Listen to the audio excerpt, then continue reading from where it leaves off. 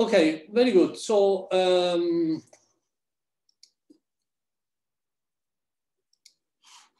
so this course is a course on which is introductory course on mathematical economics. And so the idea of this course is to give you a sense of how you can use, or how economists have been using mathematics to model economic behavior. And so let me tell you how this how this course will work. So first of all, you have material on this website where you will find some background material and some video lecture for some short video for each of the topics that we will cover in this course. So today, every lecture that we will do, we will deal with one of these topics. And the last lecture, we will maybe make a summary or cover some extra material. So the idea is that you look at this material and the lectures, the video lectures before the lecture every day, every time. And then we go, during the lecture, we go over this material. I will summarize this content, and then you will have the question, we will have the question to discuss this material. You will have a possibility to ask questions and to discuss them. Okay, so today we are going to discuss the introductory part and individual rationality. Okay, so the first comment I would like to make is that economics is very different from physics. So when you try to model an economic system, a system where there are agents, rational or intelligent agents, then you can think that you have to realize that some of the features that we are used to when we deal with natural systems, with physical systems, do not work. So the first one is that economic actors have a forward-looking behavior. So in the sense that in any particular situation, so an intelligent actor will try to forecast or to predict what will happen in the future, and take actions in such a way as to achieve a particular goal. So this means that when we write down equations in physics, these equations are typically forward equations. That is, you specify the state of a system at a given time, and then you have equations that tell you how the behavior of the system will evolve from that state onward. In an economic situation, sometimes you can have a situation where there is an economic agent that wants to satisfy a certain goal at a certain time. And then the type of equations that you solve are backward equations, backward in time, to understand what is the action that you need to do now in order to achieve a result later. So in this sense, economic theory, so the type of theories that you have in economics are not, there is no causality. And also there is non-locality of, say, interactions.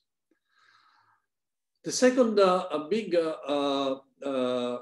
say thing that one has to realize is that in physics we are used to characterize the behavior of a system as an optimization problem over a function, be it the Hamiltonian, the actions, the free energy, or whatever. So you have a function, and then the state of the system can be defined in terms of the maximization. So each degree of freedom maximizes the same function.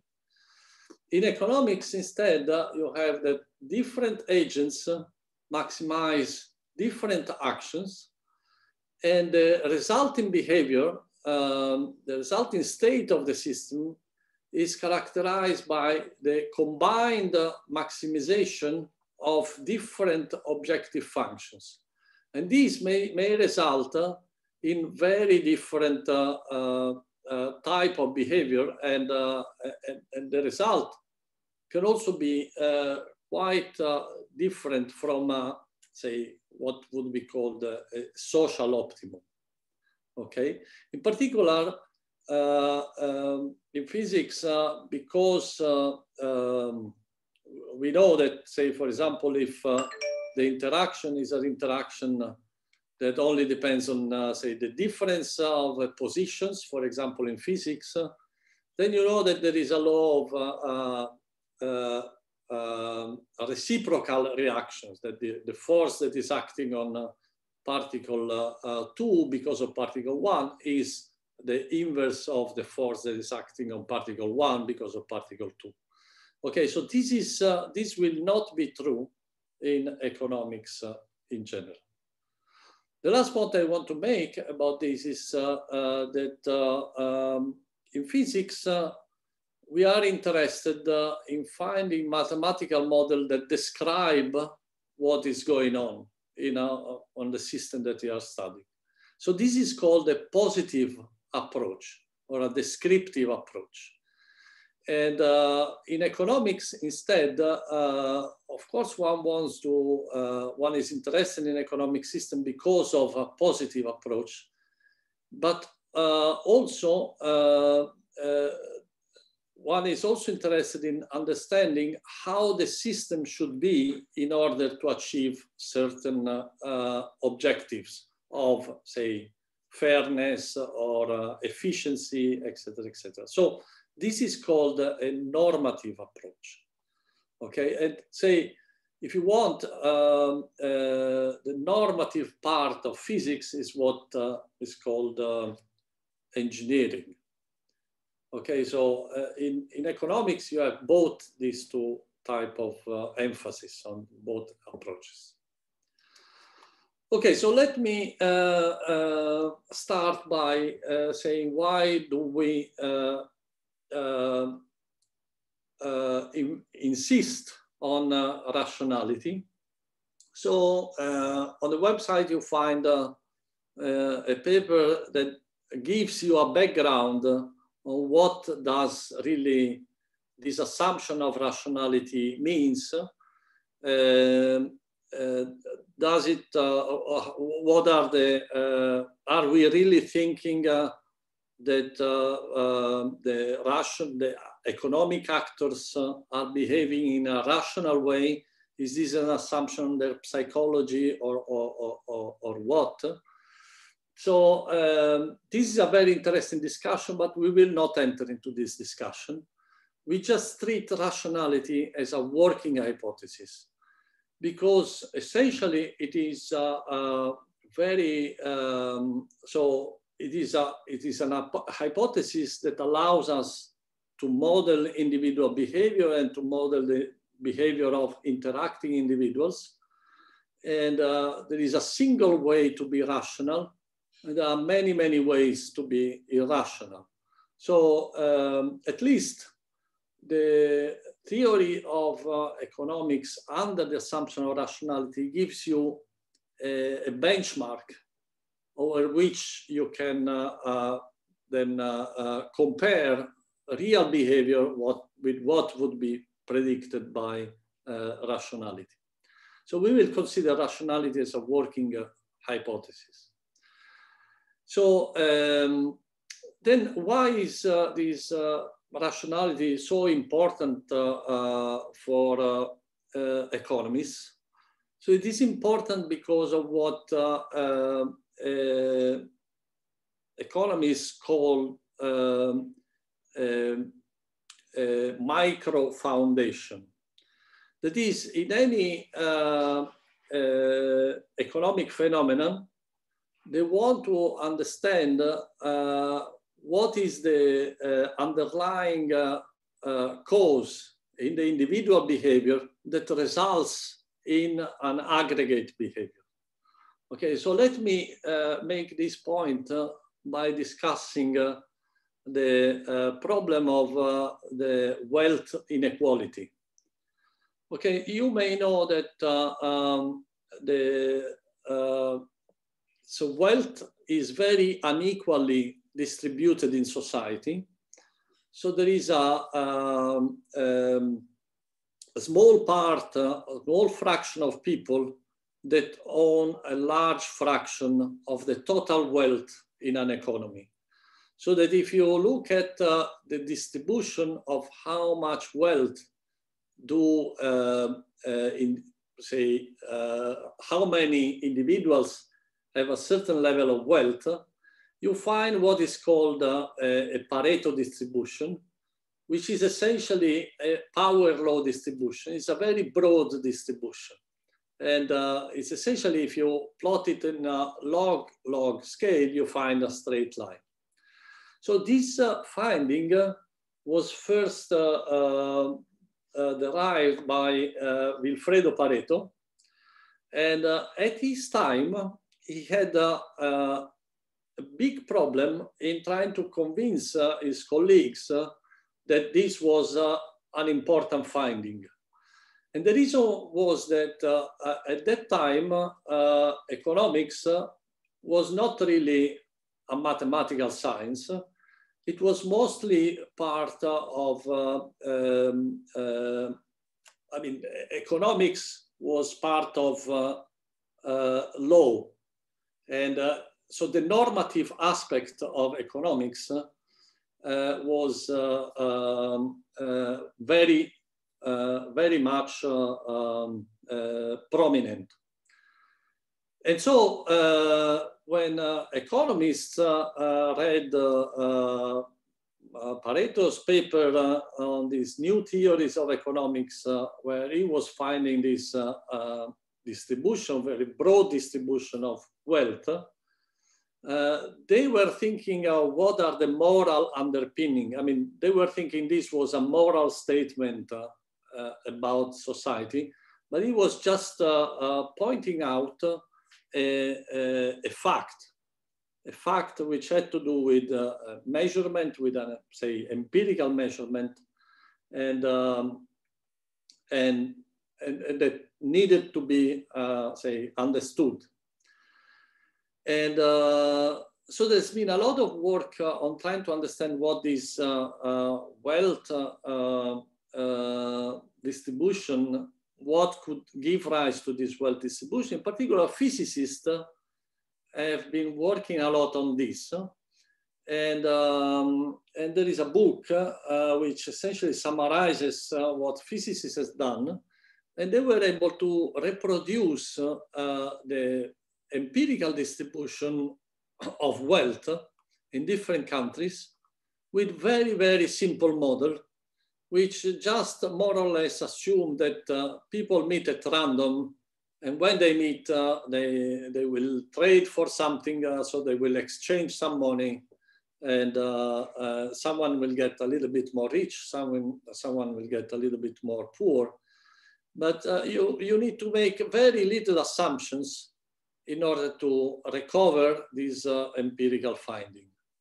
Now, this finding didn't really have a lot of impact in economics. And the reason is precisely because, well, they don't tell you anything on what are the incentives, what is the mechanism in the behavior of people, in the behavior of the agents that gives rise to this particular behavior here. Instead, this subject became very much a hot topic when this book by Thomas Piketty came out. And this is The Capital in the 21st Century. And well, first of all, it came out because inequality is on the rise, is really rising a lot.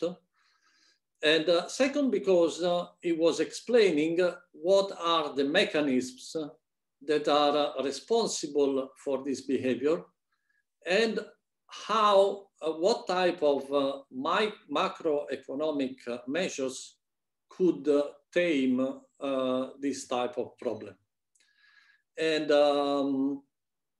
so this should give you an example of what is the difference between a physicist approach and an economist approach.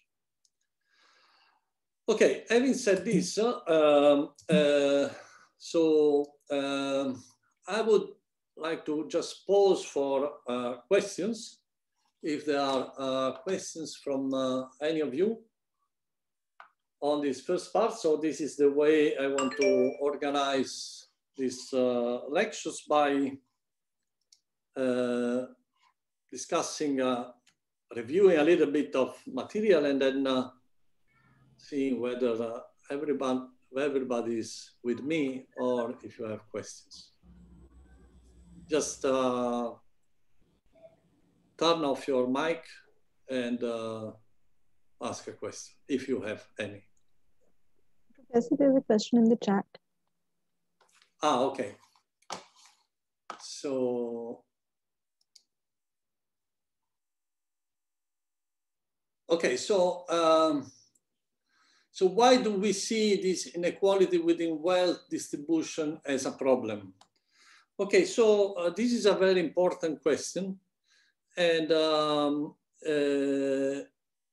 so one main idea is that essentially in an economy, what you care about is that essentially there is a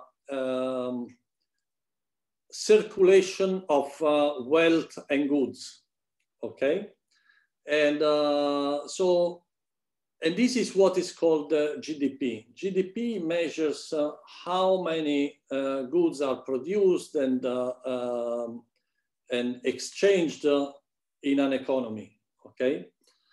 So when the economy, when the financial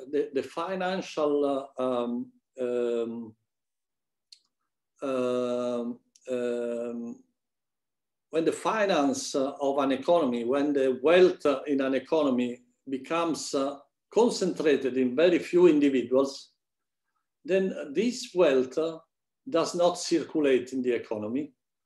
And then the economy does not work properly, in the sense that there are a lot of people who would like to buy stuff, but they do not have money. And there are people who have much more money than what they need to buy the stuff they need. And this is a problem because the economy gets stuck and you get a recession. So this is one argument against inequality.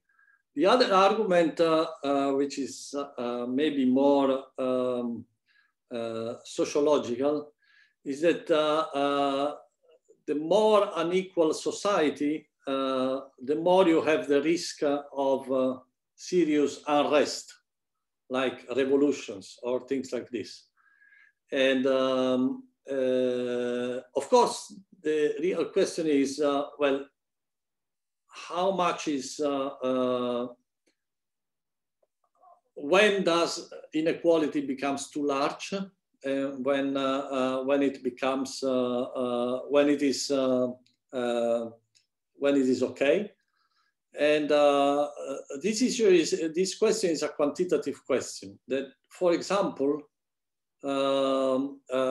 we have addressed in one of our papers.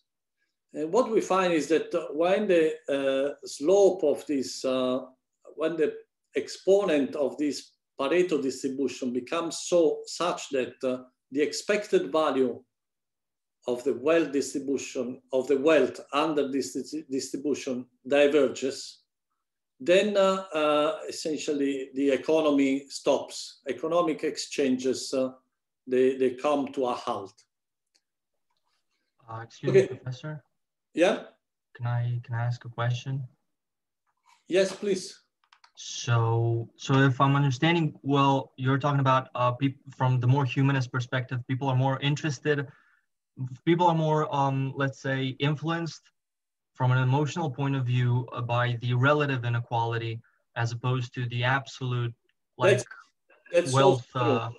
So you can be like poor in a poor environment and still be like kind of cool, like kind of okay. Yes, but then you could also be relatively well off in a very wealthy place and still be unhappy. So that was one thing. And then also regarding the Pareto law, do you know any instances, maybe like, is it a law that maybe is kind of, that holds in all the sectors where maybe creative production of people is the main factor? Because something that comes to mind is like bestsellers. A lot of people write books, but only a small proportion of them are successful. And then of those successful, only a small proportion of them. Yeah, so this is... So do you know anything about that? This opens, Carlo, a very, very long discussion on what are the feedbacks in different systems and what are the returns in different sectors. It's a very interesting discussion, but we cannot go into it. So okay. There are other questions in the chat. Let me go through this and then we'll go back to the lecture, because otherwise. So in the first slide, we have seen economics is not equal to physics, but economics has a huge role to play in society. So today are going to study about the impact of economics in the day-to-day life or the adjacent role with the physics. So I don't know if I understand well this question, but essentially we are not going to solve any real problem, but I think it is important to understand what is the theory of economics in order to think about these problems in a more disciplined manner. Okay. So then there is another questions. Are there any alternatives to assuming agent rationality when trying to mathematically model economical system? There are many alternatives and there is a lot of research going on. There are fields that are called behavioral economics and there is also a field that is trying to relate economic behavior with neuroscience, which is called neuroeconomics. So there's a lot of stuff going on. Yes, but doesn't that make money worthless if everyone possesses approximately the same wealth? Well, not necessarily. Okay, so there is another big issue here. What is really money? And I think we will discuss about this. We should understand what money is in order to answer this question.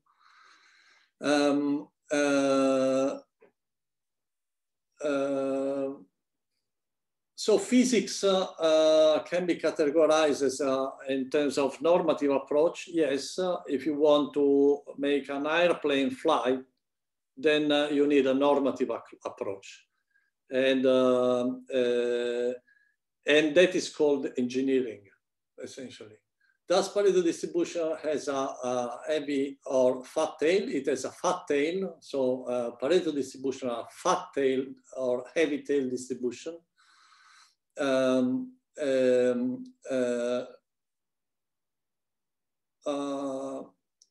Yes, okay. So then there are also theories on networks in economic, or say network theory is more and more used in economic theory. I don't think we are going to enter into this thing. There are also people thinking about introducing altruistic behavior in economics, but we are not going to talk about this. So for the sake of time, I think I should go on with the presentation. So let me go back to my slides. I'm happy. Thank you very much for all these questions. And I think this makes our Spring College a little bit interactive. Okay, so let's think about modeling. Excuse me, Professor? Yeah. Can I? So there's the last question, and I'd be kind of interested in knowing if you think it's relevant to our further discussion. Could you please explain normative approach in short? If it's relevant to our discussion, could you please do that? Yes, we are mostly going to deal with positive approach. We are mostly dealing with describing economic behavior. So the normative approach is mostly related with how should the society be? Okay, so what is a good measure of welfare? Okay, how do you measure, say, efficiency in a society? Okay, and so these are subjects that you deal with in a normative, in the normative approach. Okay, so let me get to modeling a rational individual. So so we start by saying that so being rational means making rational choices. Okay, and there is one way to. So the first thing you have to decide is what are you choosing. And so the first element is you have to define what is the set of alternatives, and we will call this X. And then on this set, or actually on the direct product of this set with itself, we define a preference relation in this way. That means with this way of writing, we mean that X is at least as good as Y. So there are other relations that you can define, binary relations. So one is the strict preference, which is equivalent to saying that X is at least as good as Y, but Y is not at least as good as X. And this preference relation is irreflexive in the sense that X cannot be strictly preferred to X. And then there is the indifference relation, which means that if X is at least as good as Y, and Y is at least as good as X, then this individual under this preference relation is indifferent between X and Y. And this relation is reflexive in the sense that X is at least as good, is equivalent to X. So then what we say is that a preference relation is rational if it is complete, which means that for any two alternatives, either X is at least as good as Y, or Y is at least as good as X, or both.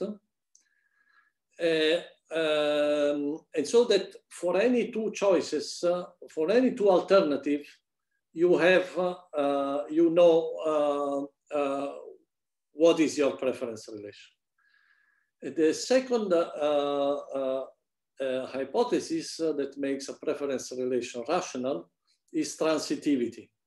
That is, if you have three choices, X, Y, and Z, then if X is at least as good as Y and Y is at least as good as Z, then X is also at least as good as Z. Now, these two properties of the preference relation, of course, imply similar properties for the strict preference relation and for the indifference relation, okay? So, for example, the indifference relation is also transitive.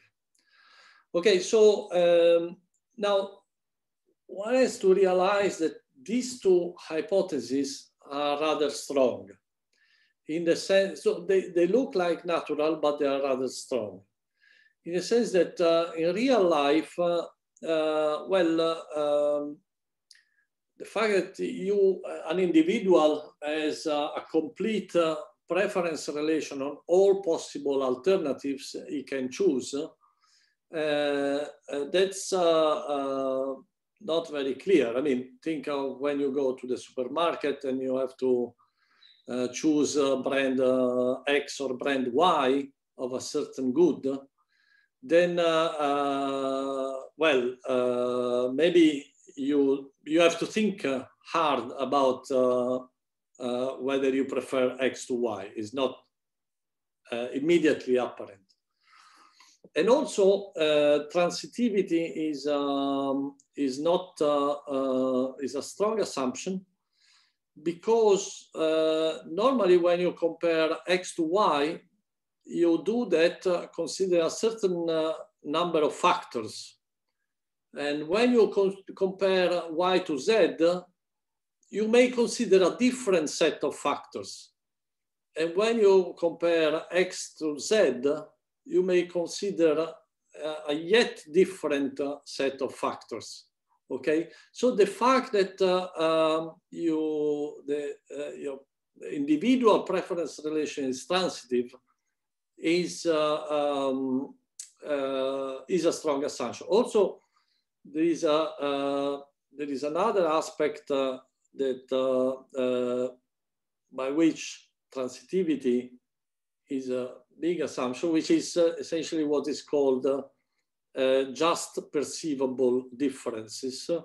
That is, you may want to choose, when you have to choose a real number in a continuum spectrum, then of course, between any two points which are very close, you may be indifferent, okay? And then if you are indifferent between close points, then if you apply transitivity, it means that you are indifferent also between the extremes. But of course, maybe between the extremes, you are not indifferent, okay? So think of when you want to paint, choose a color to paint your room. There are many shades of that color that go from black to white. And you may be indifferent between slightly different shades, but definitely you are not indifferent between black and white.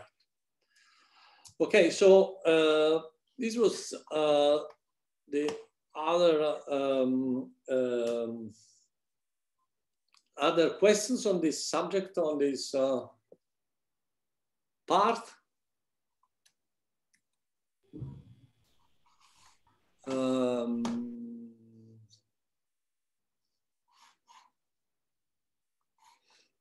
Can you give an example when a preference relation is not complete? So when a preference relation is not complete, we will discuss this. So you have to think that this preference relation, and we'll come back to this, is an unobserved quantity. Is something that we assume is in the back of the mind of the economic agent, okay, of the individual. But it's actually not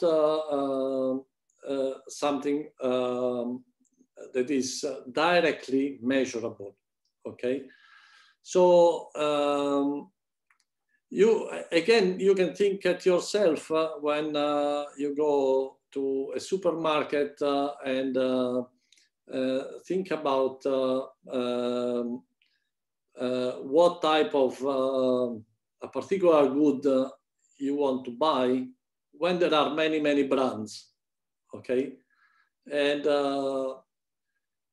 so it's, I mean, if you think about it, then if you compare two brands, one with the other, and you can do the exercise and you can then ask yourself whether your preference is transitive or not, okay?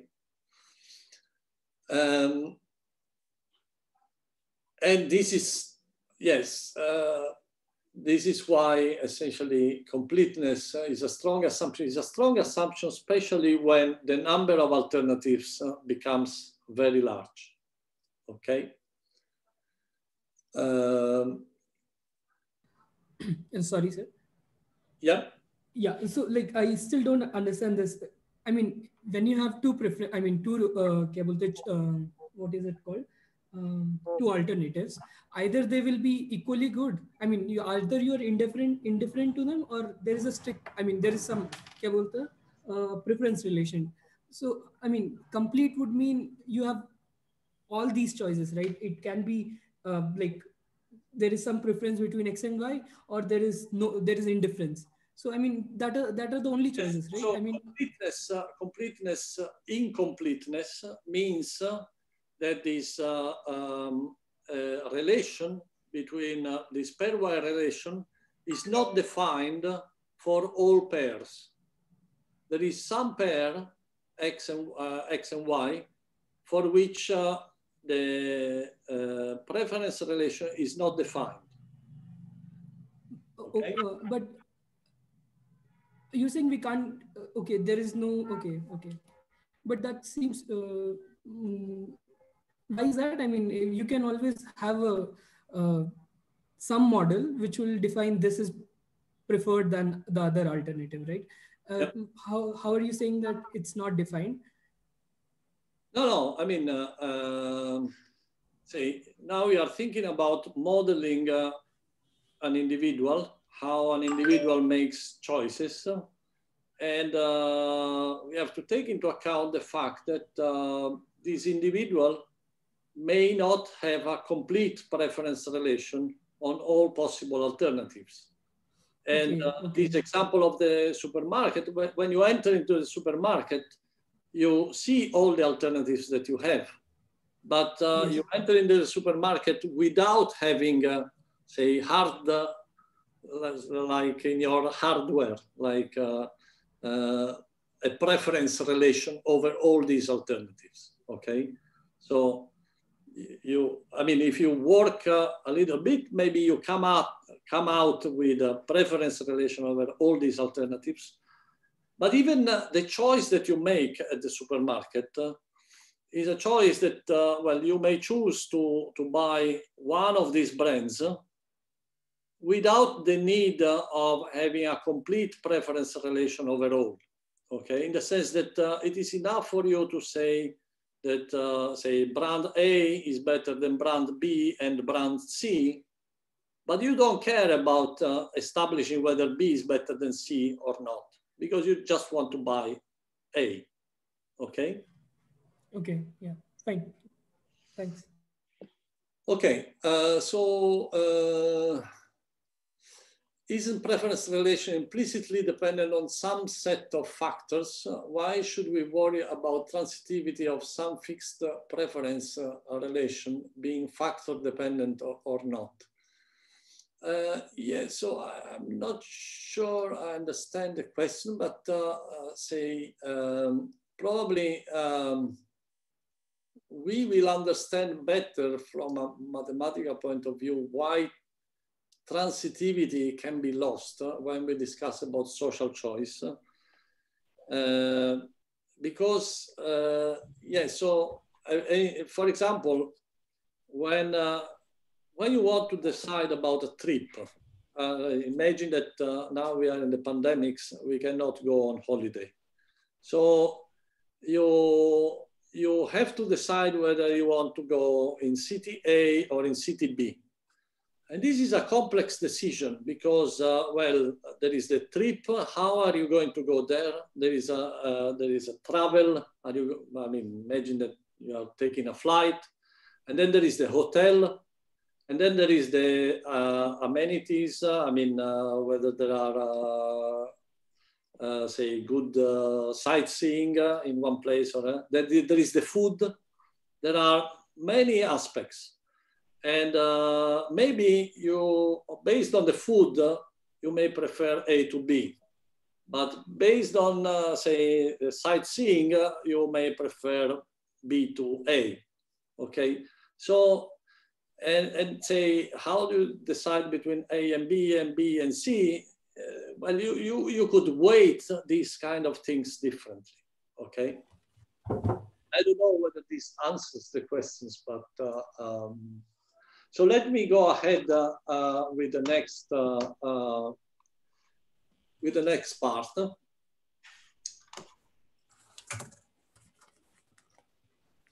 Okay, so now one important thing is that when you have a preference relation, you can also, in some cases, represent it with a function. And this is called a utility function. A utility function is a function, so you say that a function U is a utility function that represents a certain preference relation if whenever X is at least as good as Y, then U of X is larger or equal to U of Y for all X and Y, okay? So this function is a function that is defined on all the alternatives, so that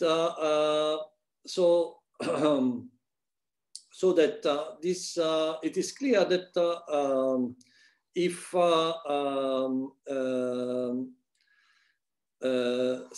a preference relation is represented by a utility function, then this preference relation is rational. Okay. So any preference relation which is represented by a utility function is rational because it is complete, because the utility function is defined on all values of X. And because if U of X is larger than U of Y is larger than U of Z, then U of X is clearly larger than U of Z. Okay, so it's also transitive, okay? So now the converse is not always true, okay? So which means, say, if you have a utility function, then does this always represent a rational preference relation? Well, one can prove that if the number of alternatives is finite, then the converse is also true. Okay, that a utility function represents a rational preference. Okay, now essentially this restriction of, there are counterexamples where you have a countably infinite set of choices when essentially, say, transitivity can break down, but these are rather, say, pathological cases, okay? So then this means that essentially we can represent a rational preference in terms of utilities. And so while preferences is an ordinal type of relation between the choices, so you can rank, if you have a preference relation, then you can rank your choices, what is the first, what is the second, etc., etc. The cardinal, the utility function is essentially a cardinal property. cardinal property means that it is expressed by a real number. You could think that if the utility of x is u of x, then u of x tells you how much you like x. Okay, so this is one way of putting, but this also means that the same preference relation, rational preference relation, can be represented by many utility functions. So, for example, if you take a utility function which is an increasing function of a utility function, then these two utility functions are going to represent the same rational preference relation.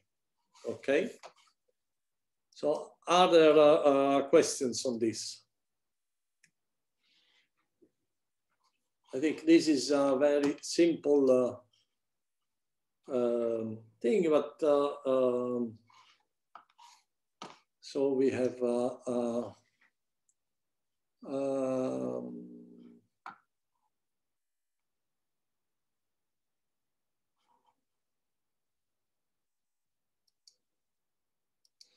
well, practical example of infinite choices is when, say, for example, the set of alternatives is a continuous set.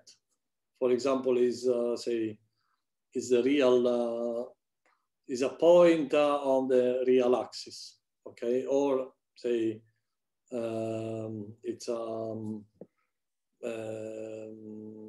yes, you have to decide. Yes, for example, what color you want to paint your room. Then a color can be represented by three numbers, R, G, and B. And then the choice of a color is a choice between a set, which is, say, the positive real, say, to the cube, no? And so cardinal preference, again, so what I was saying is that utility function is a cardinal property. Cardinal property means that it is related to a number, a real number, whereas ordinal properties are related to just a ranking, say, an ordering of the preferences. And you may express this by saying that a utility function expresses how much you like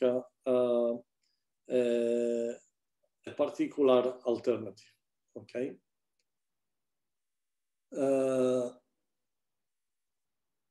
Yes, it is correct to say that the utility function is a function to turn our preference into a numerical value that we can work with.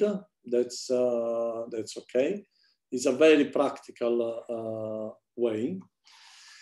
But let me go to the final point I want to cover. Yes.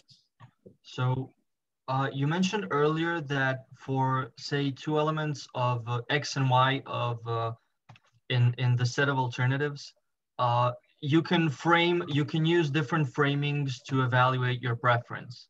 So you can use different set of factors to evaluate X and Y. How does that tie in with this function U? Okay, so the utility function, as we have said, represents a rational preference.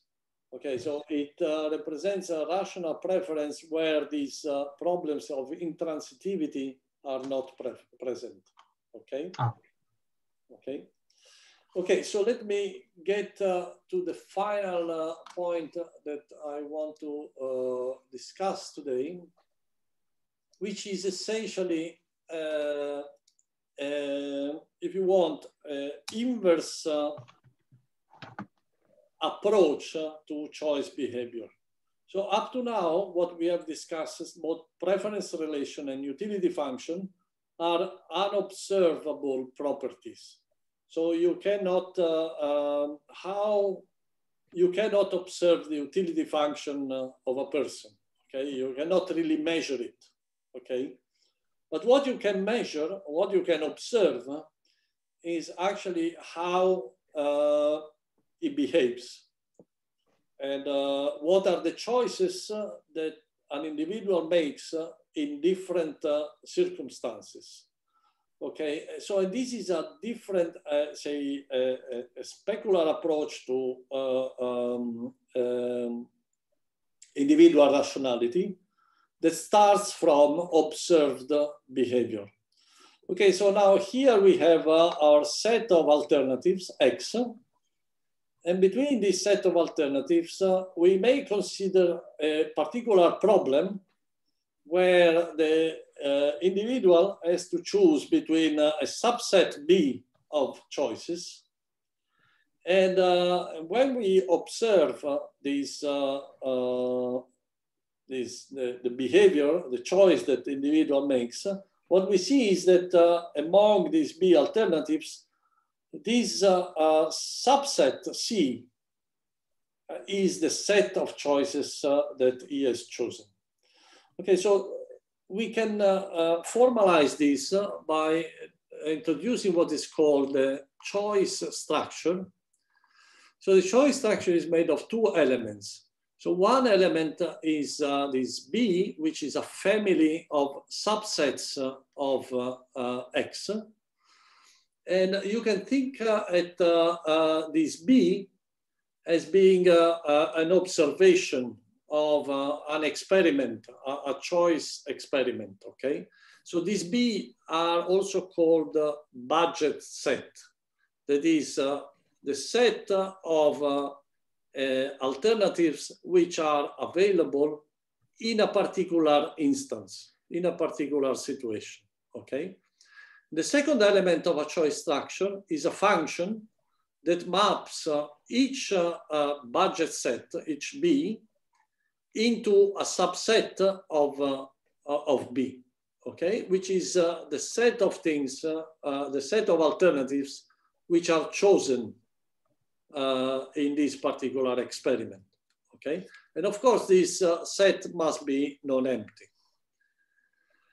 Okay, so for example, and the idea is that essentially if among all these options, these are the ones that are chosen, then somehow we want to infer that the individual prefer these green alternatives here, contains in C, to alternatives which are in B but not in C, okay? So for example, these are two possible choice structures. So here you have three elements. This is X. And you can think at a situation where in your budget set, you have either the possibility to choose between X, Y, and Z, or the possibility to choose between X and Y. And the first choice behavior, the first, choice structure is a C, where essentially in this case, what is chosen is just X. And also here, what is chosen is just X. Whereas here is, in the first case, you choose X and Y. In this case, you just choose X. Okay, so now the relation is, the issue is, what is the relation between choice structures and preferences, okay? And the idea is that choice behavior actually may reveal preferences, okay? But in order to do so, the choice structure has to satisfy some consistency requirement, okay? What does consistency means, okay? So this is sort of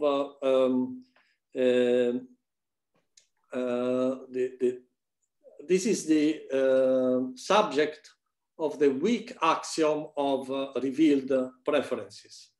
So the weak axiom of revealed preferences says essentially that if we observe X, that X is chosen when Y is also available, then X should be chosen whenever X and Y are available and Y is chosen, okay?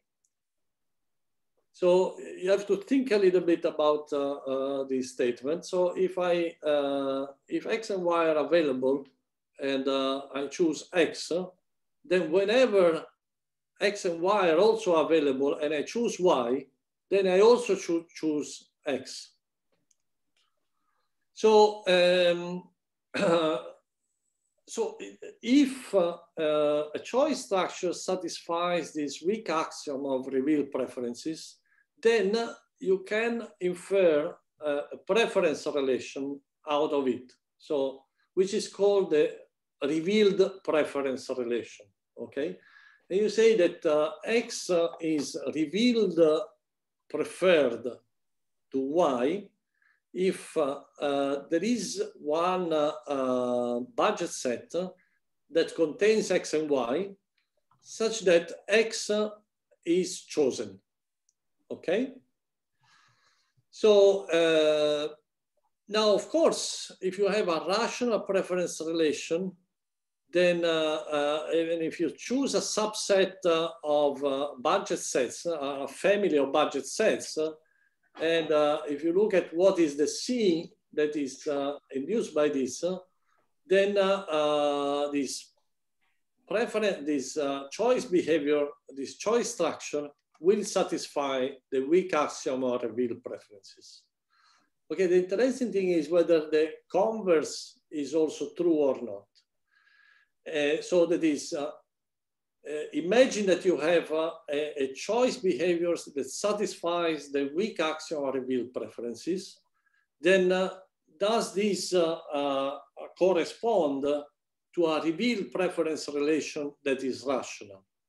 And the answer is yes, but in order for it to be true, then the set B should include all subsets, all sets with at least 3 elements, okay?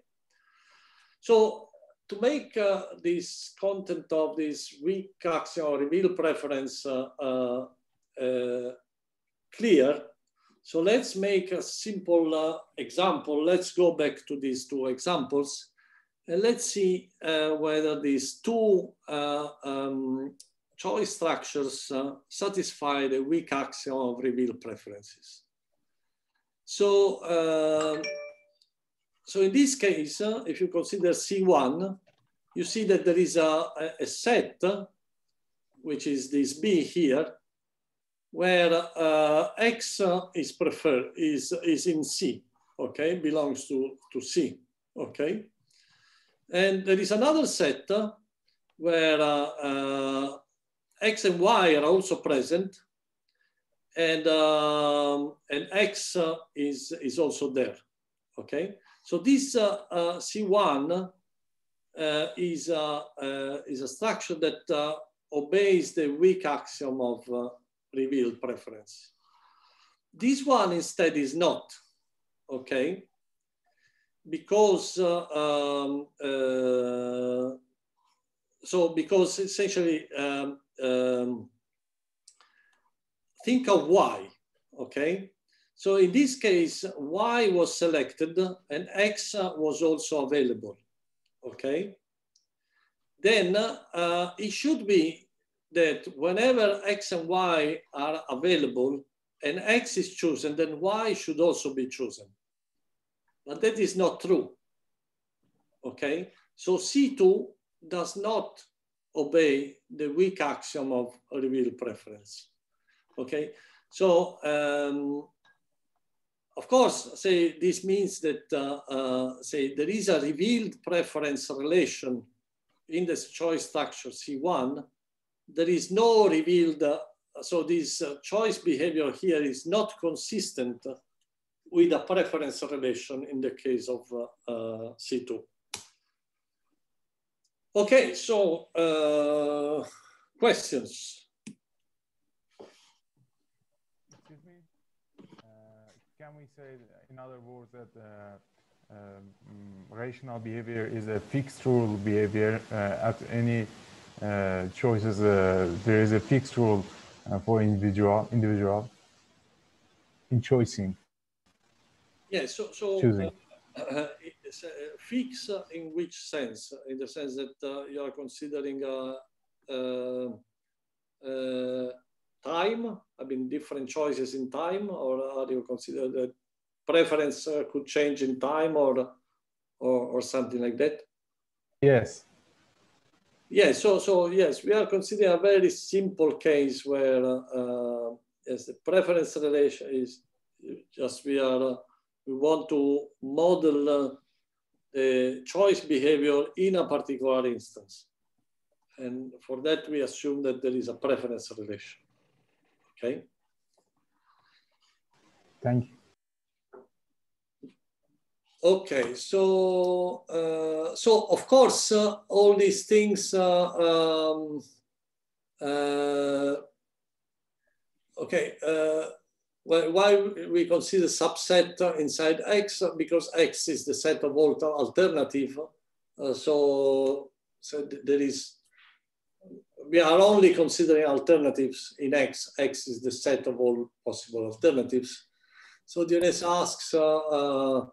Should the utility function always be a continuous function? No, it should not. There is no need for it to be a continuous function. Is it correct to say that U of X is, yes, this we already answered. So what if C of B is equal to B? This is a very interesting question from Fabio. So what would you, so for example, if all elements, if one is indifferent between all elements of B, then C of B will be equal to B. Okay, so, but again, the issue about choice structure is that we describe the observed behavior, okay? And then from this, we want to infer preferences. Okay, so our time is over. So tomorrow we will discuss the choice under uncertainty. I recommend you to go and look at the lectures on the website so that we can have a similar, we can go through this material tomorrow. Excuse me, Professor.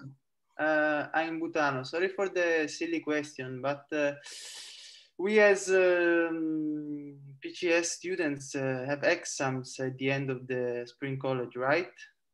Yes. What kind of exams? Okay, so let me stop recording because this is not of interest to anyone.